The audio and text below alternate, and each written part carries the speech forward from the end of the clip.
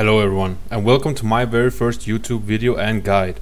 The production value may not be the highest, but I will make sure to do my very best in order to provide you guys with the best Affliction Warlock beginner's guide for Lich King Classic. If you end up enjoying the video, I will make an expert guide to the Affliction spec where I will go in depth with every single little detail there is for you guys to absolutely pump the meters. Before we start, if you have any questions regarding the guide or simply want to hang out, you can find my Discord invite link in the description below, or you can simply catch me on twitch.tv/TakeNoteTV. On my Discord you will also see weekly updates from me, where I release my streaming schedule, and you will always know when to find me online. You might be asking yourself, why should you even listen to me and watch my guide? Who am I even? So, to start things off, I have played Lich King private servers for the past 9 to 10 years, so I have a lot of experience in my bags. I have basically always been an Affliction Warlock main, as it's my favorite spec in Lich King. The reward you get for playing well feels absolutely amazing. I have played at the highest levels on some of the servers I played, always topping the meters even on fights I shouldn't have been. I have been trying to min-max the Affliction spec for as long as I can remember, so every little min-maxy thing possible, I probably know it and I will share it with you guys. Lastly, I want to give you guys good and most importantly, reliable information that I myself would want to find in a guide. I will go straight to the point with no BS, hopefully ending up giving you guys a good beginner's guide going into Lich King Classic. So, before we get into the guide, here are the 10 pointers I am going to go through in the video. First, we will go into Affliction as an overall spec. What is Affliction all about in Lich King? Then we go into what has changed about Affliction going from TBC into Lich King. After that, we explore the stat priority, the consumables, enchants and gems. We of course also look at my take on the best professions for the Affliction Warlock and races for both Horde and Alliance. After that, we will look at the 2 different talent builds that I usually use and the glyphs that are simply just mandatory for the spec to absolutely pump. After that, I will show you the Affliction Warlock Biz gear in tier 7 for both Alliance and Horde, since there is one item difference from Horde and Alliance. After covering all the basics, I will introduce you to the Affliction Rotation 101, which includes your opener, rolling your corruption, general information and how to properly use your execute. Yes, you heard that correctly. We now have an execute. To finish things off, I'll give you my Affliction tips and tricks to help you introduce you to the Warlock class. Point number 1. Affliction as an overall spec. How do we define Affliction going into Lich King? To sum it up, it's an easy enough spec to learn and just do fine with it. But it's an incredibly hard spec to master. In my opinion, the only spec harder than Affliction Warlock in Lich King is the Feral DPS spec. Affliction becomes the hardest spec though when you have to manage dots on multiple targets once, but this doesn't really become a factor until after tier 7. But don't let that discourage you, please. I am here to provide you with good information and help you get started so you can also play this amazing spec. So, what is so different from TBC to Lich King regarding the Affliction Warlock that it requires me to make a guide about it? Well, hold on to your horses because we have a bunch of changes and I'm going to list the most important ones right here. First off, we will now no longer sacrifice our pets, as that talent has been completely removed, and we'll now no longer have our imp stand in phase shift to buff a little bit of HP and do no damage. What we instead do as Affliction is to use the Fell Hunter as the main pet, as it has received some quite massive buffs, in the likes of a new ability for more damage, a nice intellect and spirit buff to you and your raid, and it has received a 90% reduction to all AoE damage, making it lift just about any mechanic in the game. Secondly, there is now the automatic refreshing of dots when it comes to our corruption by the talent Everlasting Affliction. The Affliction Warlock now also has an execute, or you could say 2 executes, one at 35% and one at 25%. Haunt is our new last talent in the Affliction tree, which is a very powerful spell. We will now also have access to Ruin as the Affliction Warlock, even if we go deep Affliction, as Ruin has been moved around in the destruction tree, making it way easier to get. Spirit will now provide us with spell power through our reworked Fell Armor and the new Life Tap glyph. We can also make our corruption scale with haste through a new powerful glyph called Quick Decay. Unstable Affliction and corruption ticks can now also crit thanks to the new talent in the Affliction tree called Pandemic. Siphon Life as a dot is now gone as well, and is now a passive effect instead that will heal you when your corruption deals damage and also provide a little bit more passive damage to your abilities. Spellstone is now no longer equipable in the wand slot, but is instead used as our weapon consumables instead of using any oil. After all these changes, the best way to sum up what has changed about the Affliction Warlock is that it went from being considered a support spec to being an absolute monster of a DPS spec instead. So, regarding stat priority, it's actually quite straightforward. The most important thing to do is to reach hit cap, which in Lich King is 17%, as when the 1% chance to always miss is no longer in the game like it was in TBC. After hit, our best stat is spell power, followed by haste, crit, spirit because of the new rework of fell armor and the life tap glyph, and then lastly intellect. So, regarding consumables, enchants and gems, I will show you what is the best and some possible alternatives in certain situations. Firstly, we have our good old food buff. The strongest food buff we can get is from the fish feast, which is a feast that can be placed upon the ground and all 25 people in the raid can eat from it. Alternatively, if you struggle to reach the hit cap, you can use Snapper Extreme, which provides a whopping 40 hit rating. When it comes to flasks and elixirs, there isn't really any choice, as we will still just be using the flask. The new Lich King flask for us casters is called Flask of the Frost Worm, which provides us with 125 spell power. Our replacement for the weapon oil in TBC will be our own Grand Spellstone, which provides 60 haste and 1% more damage by our periodic spells. Kipler's Bits are replaced by Spiced Mammoth Treats as our new best pet food buff, providing more strength and more stamina than the Kiplers were doing. For potions we have two choices. Generally speaking, you want to pre-pot before the pull happens with a potion of wild magic, and then during your execute phase you want to chuck a potion of speed.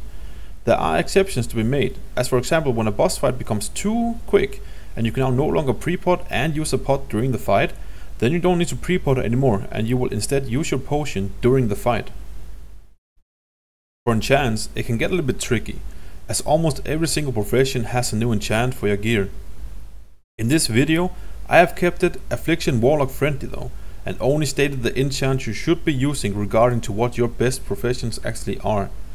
For your head enchant, there isn't really much to debate though, as your new most powerful head enchant is the Arcanum of Burning Mysteries, which is granted by reaching Revered with the Kirin Tor. For your shoulder enchant, your new best is the Greater Inscription of the Storm, which is acquired from reaching Exalted with the Sons of Hodir in the Storm Peaks. If you do decide to roll Inscription though, that profession will give you a way better shoulder enchant, but it's not one of your best professions. For legs, it's quite simple. You'll be using the new Brilliant Spell Thread for maximum pump. We are now giving an enchantment for our belt slot as well, the Eternal Belt Buckle, which allows everyone to add a socket to their belt. For the chest, the highest DPS option is the Major Spirit from TBC. However, if you want to sacrifice a small amount of DPS, you can instead get the new plus 10 all stats for a little bit more stamina. For your bracers, the best enchant is Superior Spell Power for 30 spell power. If you however for some reason decide to roll leatherworking on your warlock, that profession will have a better enchant for you for the bracer slot. For your weapons, the best two enchants depends on what kind of weapon you actually have. If you're using a one-hander, the Mighty Spell Power enchant is the best for you, giving you 63 spell power. If you are however using a two-handed weapon, the Greater Spell Power for staff is your best option, giving you 81 spell power. For the last remaining items, I will assume you have picked maybe engineering and maybe tailoring, as these are very powerful professions for the Affliction Warlock. When it comes to your boots enchant, engineers can now directly tinker Nitro Boost into your boots, giving you 24 crit rating and a powerful unused rocket boost of speed. If you don't have engineering, then Ice Walker will be your best option. Regarding the cloak, if you have picked tailoring, the tailoring enchant will always be the best, even if you have access to the engineering cloak enchant as well. If you have picked neither enchanting or engineering, your best cloak enchant will be the Greater Speed for 23 haste rating. For your gloves, the best option is Hyperspeed Accelerators, giving you a powerful 340 haste for 12 seconds on a 60-second cooldown. If you however have not picked engineering, the exceptional spell power for 28 spell power will be your best option. Regarding your gems, it's actually quite straightforward. Your meta gem will always be Chaotic Skyflare Diamond, no question about it. For your red gems, you will be using the runed Scarlet Ruby for plus 19 spell power, or 3 runed Dragon Eyes from the Jewel Crafting profession for 39 spell power if you have Jewel Crafting. For your yellow sockets, the best gems you can use depending on your stat situation and the gem socket bonus is Reckless for spell power and haste, Veiled for spell power hit, or simply just the Rigid for pure hit. Your blue gem will always be the Purified Twilight Opal for spell power and spirit. You will need at least 2 of these to activate your meta gem. And of course, when Trial of the Crusader comes out, we will have epic versions of all these gems, but not until then. So, we have arrived at the Warlock Affliction professions. I will assume you want to know what are your best professions as an Affliction Warlock in the PvE content. And first off, I want to introduce to you engineering. I'm a firm believer that engineering is the best profession possible for Affliction and should always be picked. The reasoning for this is that it will provide you with an absolutely busted glove enchant, the Hyperspeed Accelerators, which gives you 340 haste for 12 seconds on a 60-second cooldown. This enchant is so good as Affliction, especially during our execute windows. Secondly, we have our new and improved Nitro Boost. In Lich King, Nitro Boots are no longer a set of boots on their own. It is now an item enhancement that you can slap onto any pair of boots you wish to. Not only are these boots incredibly handy to get you out of dangerous situations, they can also be provided as a major DPS increase. An example of this could be something as simple as the Saffron encounter in Naxxramas. With your Nitro Boost at your hand, you can stand away from the tomb for way longer while you keep doing your DPS rotation, and then Nitro Boost behind the tomb at the very last second, barely losing any uptime of your rotation.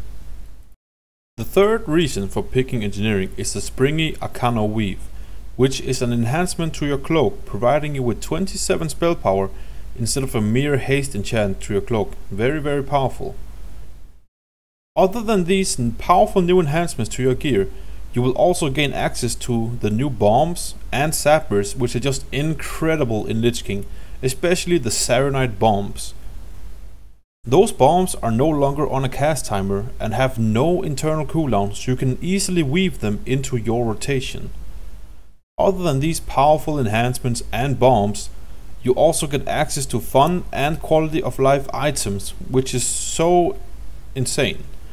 To name some, we have the portable mailbox, an auction house in Dalaran, a teleporter to teleport you instantly to any zone in Northrend, and more. I will always choose this profession, no doubt about it. The second profession I want to introduce to you is Jewel Crafting. Personally, this is the profession I'll be choosing as my second profession, and I will tell you why. Jewel Crafting provides you with 3 Dragon's Eye gems, which are just powerful versions of the normal gems.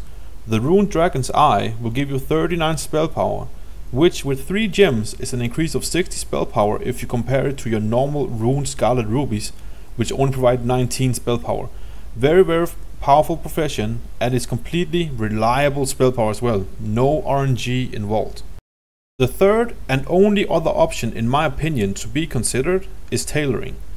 Tailoring provides you with a new cloak enhancement which provides 295 spell power for 15 seconds, and it's on a 60-second internal cooldown. This is a proc chance enhancement and not an on-use. Many people will tell you that tailoring and engineering is the way to go, but I will try to explain as well as I can why I prefer engineering and jewel crafting, even though tailoring is powerful, especially during execute snapshotting. Jewel crafting provides you with a power spike of 60 spell power as described before, and if you are jewel crafting instead of tailoring, it frees up an enhancement slot on your cloak, making you able to slap your engineering enhancement on it for another 27 spell power. This is now a passive and most importantly reliable plus 87 spell power to your character, which in my opinion outweighs what tailoring has to offer. The reason I think and believe this is that tailoring enchant is fully based on RNG. You will have situations where it doesn't proc for a long time, where it procs just as the boss dies, it can proc when you can't even DPS the boss anymore, and when you have forced movement and therefore can't even cast. I do however believe the highest top DPS you can achieve, if all the stars align, is with the tailoring. However, the more reliable and highest average DPS you will output throughout a raid is with engineering and jewel crafting. So, to sum it up, if you are chasing the 99 and 100 parses solely, I would recommend tailoring, but if you're looking for the most consistent overall DPS throughout a raid, I would always prefer jewel crafting. Choosing your best ratio when it comes to Affliction Warlock in PvE, it's quite simple actually. As Horde, your best and only option for PvE min-maxing is Orc.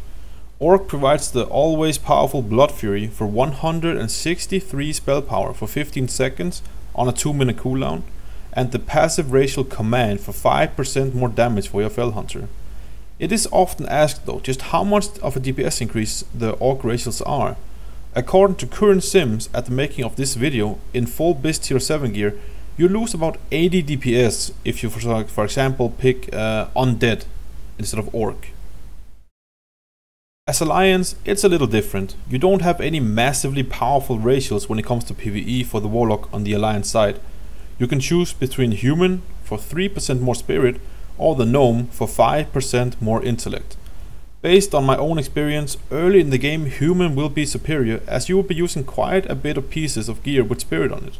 However, when you get into late game like Ice Crown Citadel, you will no longer be using a lot of Spirit items, which just makes Gnomes a little bit more powerful and more valuable over the Human race of PvE, as you will now have a lot of Intellect and not that much Spirit.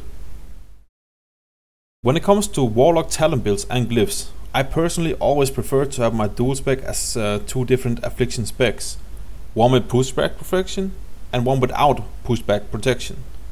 The reason for this is that in, for example, Nexramas, there's almost no boss that does pushback to your spells, and then when I actually did arrive at a boss that does a little bit of pushback, I would simply swap into my second talent build with the pushback protection. It is however important to notice in my talent builds that you don't always need the 3 out of 3 suppression for the spell hit. It always depends on your gear situation. So if you have too much hit and you only need 1 out of 3 for example in suppression, put the points into the important differences that I have in my 2 talent trees. Which in the pushback protection talent tree could be more pushback protection in the destruction tree or more mana gained when you use life tap. The major glyphs you will use as Affliction are not up for debate at all. First off, you will want to use Haunt for 3% more damage for your periodic spells. The second major glyph you will use is Life Tap, for the more spell power every time you use Life Tap and 40 seconds after using the Life Tap. The last glyph, and probably the strongest of all of them, is the glyph of Quick Decay, so our corruption spell will scale with haste, which means more tick of corruption, which of course means more damage, but it also means more eradication procs, more nightfall procs, etc, etc. It's just so powerful.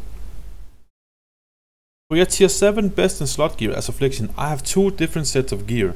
We have a Horde and an Alliance BIS, as generally you will have 1% more hit as Alliance from being in group with a Draenei, which means as Horde you will be using the Anoop 25 man wand as it has hit on it, but if you're Alliance you will instead be using the Kil'Thuzad 10 man wand, which has no hit on it. Links to the gear sets on your screen will also be in the description of the video below. So, if you're still here and I haven't scared you off, it's time for the Affliction Rotation 101. Now, the Affliction Rotation 101 is not going to be a deep dive into absolutely how to min-max everything. This is going to be a beginner's guide to give you guys an understanding of what we're doing as an Affliction Warlock. If you however like this video, I will pump out another video going in depth with the entire rotation, showing you guys how to min-max everything and achieve the highest DPS in the game. First off, let me introduce you to our new main damaging abilities that we'll be using as an Affliction Warlock in Lich King. First, we have the one we already know, Corruption. This ability is now instant cast as baseline instead of needing talent points to achieve this. Our second ability will be our Curse of Agony. We should never need to Curse of Elements anymore, as that will be provided passively by other classes in the expansion. Our third ability will be Unstable Affliction. We no longer need to sacrifice this ability in order to reach Ruin in Destruction Chi. What a blessing. Our fourth ability, which is a new one, is Haunt. Haunt provides a 20% but 23% if glyphed damage modifier for our periodic spells on the target, and the spell itself also deals a little bit of damage. Incredibly powerful spell, as it also heals us when the infect ends, which is really good on some boss fights. Our fifth spell is our filler, which is what we always press when everything else is up and going, the good old Shadow Bolt. Our sixth spell, which might look weird to some, is Drain Soul, which is now our new execute ability. Yes, the Affliction Warlock has an execute ability. As you can see, it now deals 400% more damage when applied to targets at or below 25% health, which gives the Affliction Warlock the most powerful execute in the entire game. So, what is our new rotation as Affliction Warlocks in Lich King? After we have done our opener, which I will showcase in a bit, we simply just follow a priority of lists until we reach execute phase. Our corruption is our most important dot and should always be up on the target because it gets reapplied by everlasting affliction every time we Shadow Bolt, Haunt or use a drain spell. Our second most important dot is Unstable Affliction, which also must be kept up, but it is important to never reapply this too early, as quote unquote clipping it before it gets its last tick is a DPS loss. The same rule goes for our third dot, the Curse of Agony. Lastly, we have our Haunt dot, if we may call it a dot, which provides a huge damage boost and must always be kept up on the target. It is however important to remember that Haunt has an 8-second cooldown and the debuff it provides lasts a whopping 12 seconds. So this ability will be ready before you actually need to cast it. Delay it as much as possible while still maintaining the debuff on the target 100% of the time, as Shadow Bolt is a more damage per second used casting. When we reach 25% boss health, we will switch away from using Shadow Bolt as a filler and instead use Drain Soul as our new filler ability, as is our new execute ability. The important thing to remember about Drain Soul is that it snapshots your current stats when you apply it. So, what does that mean?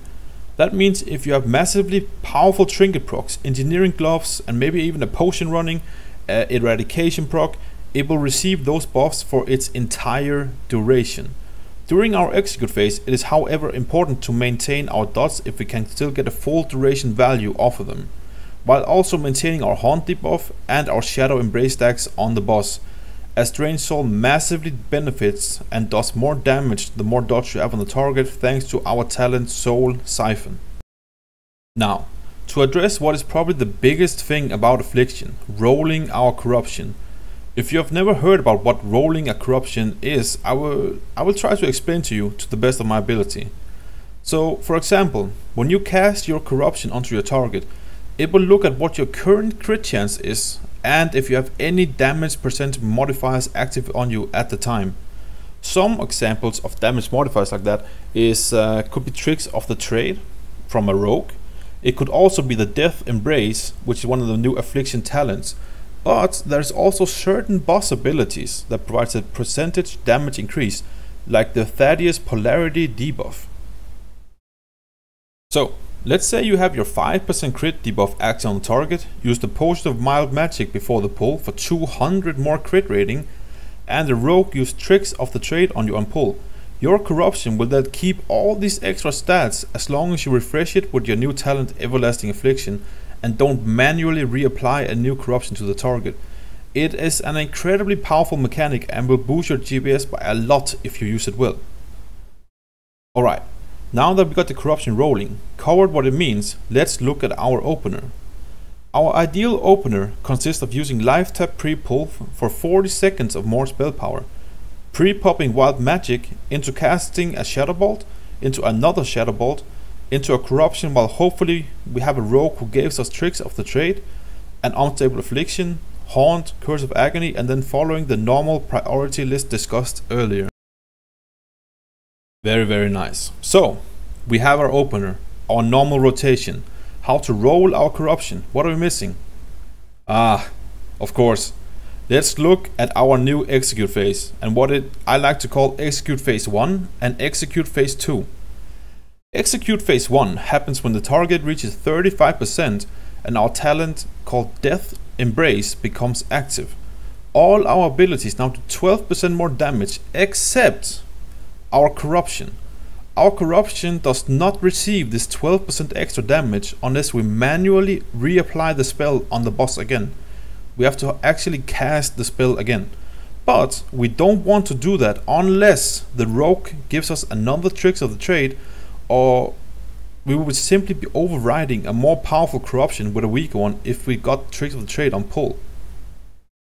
So, execute phase 2, where the magic of Affliction Warlock happens.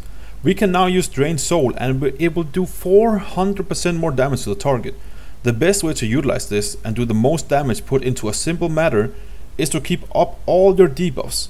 Though, be warned, I would recommend not applying Agony though if you can't get a full duration out of it, as it does a really low damage at the beginning as it scales up at the end. So don't apply it unless you can't get a full duration. And then use Drain Soul for the damage.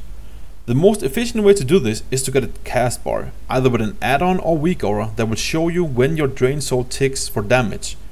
This way, you will never cancel a Drain Soul too early to reapply a dots, and you can instead cancel a Drain Soul right after a tick has happened to apply the dots instead. It is also important to remember, even if a huge spell power proc, like for example Dying Curse, only have 0.5 seconds left, if you apply Drain Soul before it fades away, the entire cast of Drain Soul will receive the massive spell power bonus, which is a really important factor to utilize for more damage. The execute phase is also the strongest phase to use our second potion after the pre-pull potion. Now you used a potion of speed for your Drain Soul to get in even more ticks. So we have reached the end of the video where I will provide you with my best affliction tips and tricks going into Lich King. My first tip is to not be discouraged. Affliction might seem like quite the mouthful, but do not worry, the pure fun of playing this spec and being able to be number 1 on the DPS meters will make up for it. It's an incredibly fun spec once you get the hang of it. Secondly, if you want to get better, watch other people play it. And even better than that, watch your own gameplay. See if you can find out what you're doing wrong.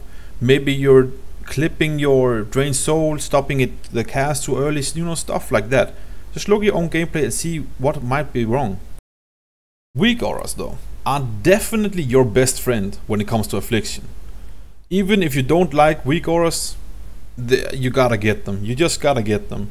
There is so much to keep track of, whether it's your procs, your cooldown of your procs, your snapshotting, the debuff timers, etc, etc. There's so much to keep track of, and weak auras are immensely helpful with that. I will be posting all my weak auras and my complete UI in my Discord. The UI you might have seen throughout the video is not the final version though. I still have some things to fix, but if you see anything you like, it will definitely be in my Discord. Lastly, my biggest tip and trick for being the number 1 Affliction Warlock is to play around your procs and don't override your dots. You are playing the master class when it comes to snapshotting your dots and execute with Drain Soul. Use it to your advantage and never ever override your dots unless you can refresh an Agony or Unstable Affliction at the very end before a boss would otherwise become untargetable or out of your reach. So yeah guys, there it is. That has been my beginner's guide to the Affliction Warlock going into Lich King.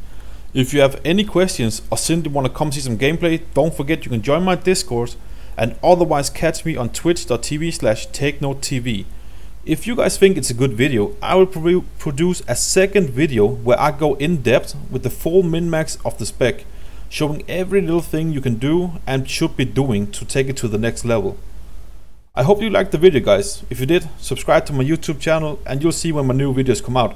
Until then, take care and have an amazing time.